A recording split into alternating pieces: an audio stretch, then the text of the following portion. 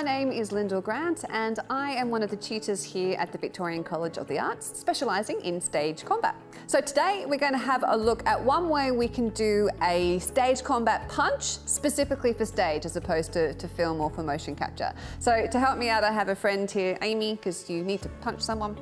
And today we're going to have a look at a punch which we call a stacked punch. Called a stacked punch because one person is stacked in front of the other relative to the audience. The priority with this is always safety. So get a fight director, a stunt coordinator, just making sure that one, the most appropriate punch is chosen, but two, you're doing it safely and effectively for the way that you need it for the audience and the story as well, okay? So this is one of the tricks that we use in stage combat, which is the fact that the audience can't perceive depth. Now, the further away the audience are from us, the more that this technique works.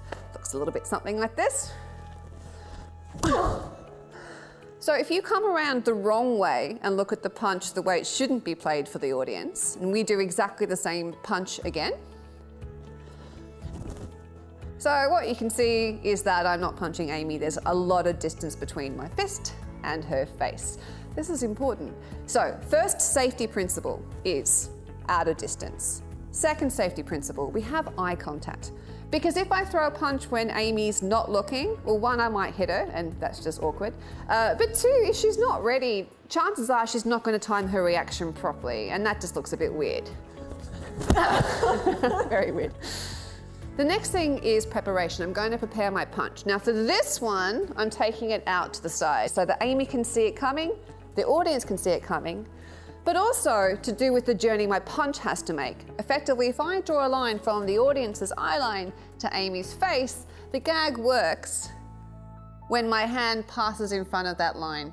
But for this audience member over here though, if I draw that line from their eyes across to her face, you can see my fist would probably cross that line about here. So when I'm throwing the punch, I have to pick up all of those eye lines. So if I'm going to do this punch for an audience that goes like this, then my fist needs to go from here all the way across to there. Now Amy's also making a sound which is called a nap, K-N-A-P, and Amy's making it by hitting on her chest. Best way to make a nap is to imagine that you're holding your hand with a very small amount of water in it. Find just below your collarbone and then bounce the hand off. Most important of all for safety, I don't want to change this distance between us. So one of the things I can do is make sure I'm on balance before and after the hit. So if I'm punching with the right hand, I'm going to have the left foot in front and I'm going to make sure that my heels stay on the ground. So you can see here that I can't actually reach Amy, but as I now just lift my heel off the ground, it's going to take me from out of distance when I don't hit her to in distance when I do. So distance, eyes, preparation. As I go past her face, she turns her head and makes the nap. So that's just one way of doing a stack punch for stage. I hope you've enjoyed that and happy punching. Fall over. She's all right, it's fine.